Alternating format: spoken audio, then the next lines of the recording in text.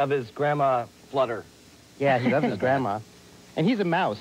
He's not here right now. He's out shopping for cheese. Kind of an early bird, or in this case, early mouse special. But if you come by the house, he's usually around.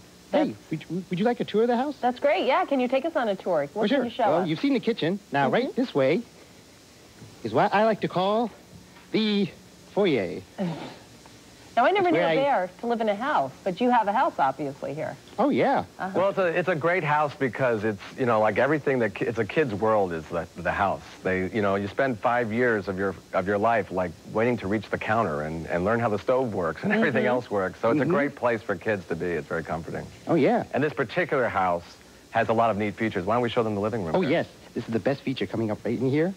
Okay. Show them, Mitchell. Right back there. Normally, it's for bears, but I let all my friends play with it. It's the swing. The bear